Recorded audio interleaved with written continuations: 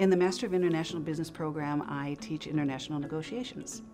And it's something that I've taught at the master's level, but also at the executive level in different places here in Colombia. I've taught it for a number of years in Tunisia. So I was exposed to the Arab world and different kind of strategies there. I've also taught it for a number of years in Guadalajara, Mexico. For me, the most exciting part of teaching the course is seeing students develop. It's very fulfilling to see them discover who they are and how they best interact in different situations. And over the course of the semester, the students actually develop the capacity to build these win-win solutions and even build on them and make them better than they initially were. The Masters of International Business program itself is an innovation.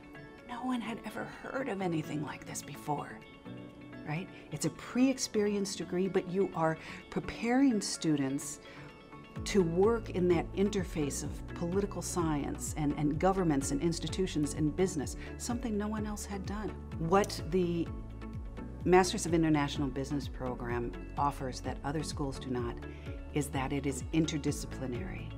It draws not only from mainstream international business research, but from economics and psychology and sociology and anthropology, and so that you have this whole salad bowl of different schools of thought, different perspectives, and then the students have to make something of that. That is the challenge for them.